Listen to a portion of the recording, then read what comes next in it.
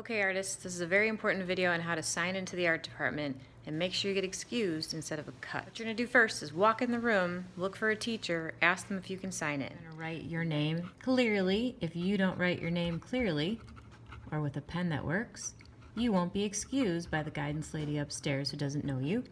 What are you working on? If you want to put what class, that's fine.